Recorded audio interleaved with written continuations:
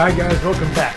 This is Matt Chat episode number 69, featuring an interview with the maker of both the best and the worst games ever made for the Atari 2600, Mr. Howard Scott Warshaw. You're a fly named Yar on a quest in space. You attack the shield of the Kotile's base, but watch out, Yar. He knows where you are. Yar's revenge is real. It's always a great treat for me, I get to sit down with somebody like Howard Scott Warshaw, one of these sort of towering figures of the earliest days of the video games industry. Now, of course, if you're not familiar with him, he's probably most famous for his games, Yar's Revenge, Raiders of the Lost Ark, and of course E.T., a game that many critics cite as one of the primary reasons for the great video game crash of 83, 84, the Crash Christmas. And I think it's it's hard for us to imagine, I think, today a world without a games industry. But back when Howard was working on these games, it was a very different time. Games hadn't been around for very long. Nobody knew really what was possible, what was coming, whether this was a fad. What the future of the industry would be. It was very uncertain. So I had a great conversation with Howard. I'm sure you're going to like it. So without further ado, here is Mr. Howard Scott Warshaw. Well, me getting into programming is kind of an interesting story because I avoided computers like plague until midway through my college career. I mean, I had access to them in high school and stuff. I just never wanted to get near them. That wasn't where I was going to go. I was at Tulane doing economics. I was majoring in economics, and that was my plan, was to go forward with that. And everybody kept telling me, if you don't have computers, you're not going to go anywhere with economics. So I said, okay, I'll try a computer course. I took this little half-credit Fortran programming course, and I loved it. I just thought, oh my God, this is it for me. It's all fun. It's no homework. You just hang out and solve puzzles. It was great. So I just dove into computers, and that got me into computers themselves. And I didn't get into my first job programming was actually at Hewlett Packard doing distributed systems, doing some of the first networks. I was one of the first people to actually work on, quote, the internet, only back then it was the ARPANET. But I actually wrote packet switchers and node control software back in the late 70s for the ARPANET, which turned into the internet.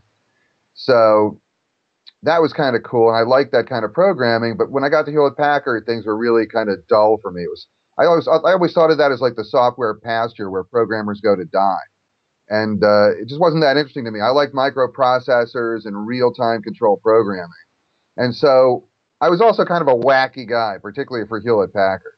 So one day, one of the people I worked with, a guy named Vince, comes up to me and he goes, my wife is telling me about some of the stuff that goes on where she works, and it sounds just like the stuff you do all the time. He goes, you'd probably find that pretty interesting. I said, where does she work? He goes, well, it's a place called Atari.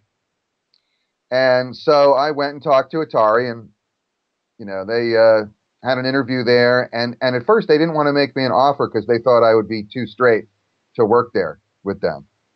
But I just begged and pleaded with them to just give me a chance to try it. And they did finally. And one thing led to another. And it turns out I was not too straight to work at Atari. Ray was a very interesting guy. Ray was a classical manager. He came from a huge company, and he was brought in as a classical manager to run Atari for Big Warner. And the thing is that right then, nobody really understood software management. Certainly nobody in our management chain understood software management. And so Ray came in, and he was going to straighten this out, and he was going to produce a product and run it out there just like he had at plenty of other companies. What was weird for Ray was Ray himself, I think, was a very intelligent, a very sensitive, and a very interesting guy. But when he put on his CEO coat, he turned into, I think he sort of let go of a lot of the things that made him a very interesting guy and just turned into this classical manager who believes your position on the org chart determines how you get dealt with. So he wouldn't relate to people as people so much as their positions. And that created a huge problem for people when dealing with software people. Programmers created this thing that's the intellectual blue collar. Blue collar workers traditionally, they're not stupid, but they were not dense with intellectuals, whereas programmers are.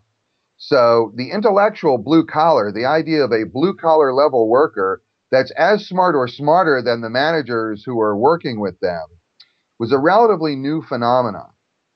And Ray and his staff, they really weren't prepared to deal with this phenomenon. I do actually cover this thing of a typical day at Atari in the documentary Once Upon Atari, which can be found at onceuponatari.com, any listeners. But typical day at Atari was you'd come in, we had a rule at Atari is that you can't come in till you want to and you can't leave until you feel like it. So you would think that people wouldn't necessarily spend much time at work there. Yet people were there around the clock. There was always someone there, literally 24 hours a day. And there were some people who would come in the morning and work, late into the evening. There were some people who would come in, like in the late afternoon, and work through till morning. You had all kinds of people working at various times around the clock, but there's always someone there. Because what we were doing was so much fun. It was so compelling to be there. We just wanted to be there. And the work was fun. And the people you're working with were so interesting. So you'd come in the morning, then, people would roll up joints and you could smell the smoke going on, get a little stoned here and there. We go to lunch. We had a thing called the MRB. The MRB was a code, and you'd hear it over the loudspeaker, the MRB in so-and-so's office, or MRB up on the roof, or whatever it was. MRB was a marijuana review board. And so every once in a while, somebody wanted to get stoned, wanted to get together and chat, so we'd call an MRB. And actually, a lot of games got developed during MRBs. The Atari 2600 was a very limited capability machine that ended up getting taken way far beyond its original proposed design parameters through programming. Because the people who did the 2600 was invented to do Pong and Tank. That was basically the idea. You have 2 players, 2 missiles, 1 ball, and some playfield. This is a machine that is designed to do Tank. And the idea that people could take it as far as they did and go with it was unbelievable. I mean, you got to consider that initially you only had 2K for your whole program, and that was ROM.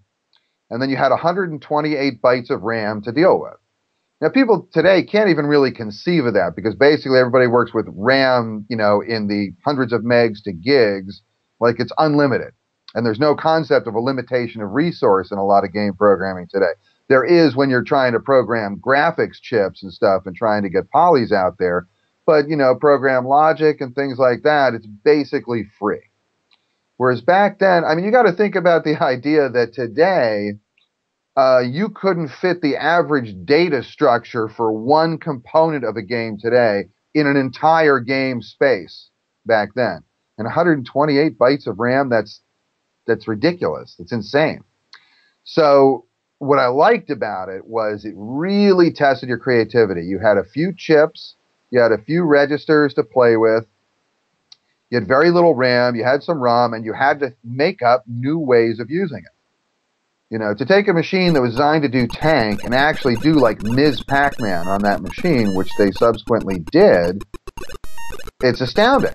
It's amazing to think you can get that much out of it. And the people who designed the 2600, like 4 or 5 years later, when they would see the variety and the style of games that were actually available on it, blew their minds. It was beyond their imagination.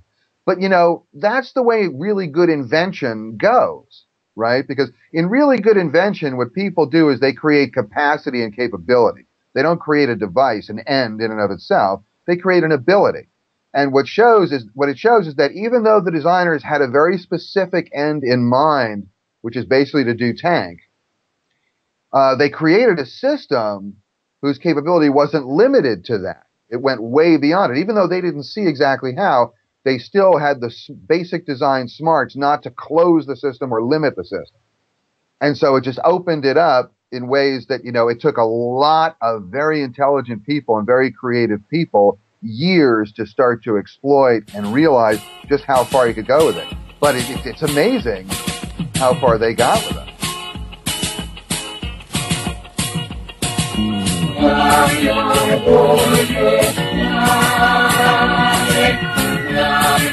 warriors,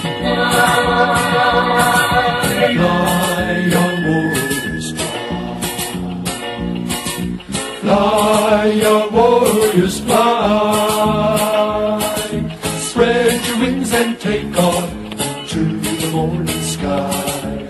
Fly, young warriors, fly. Untie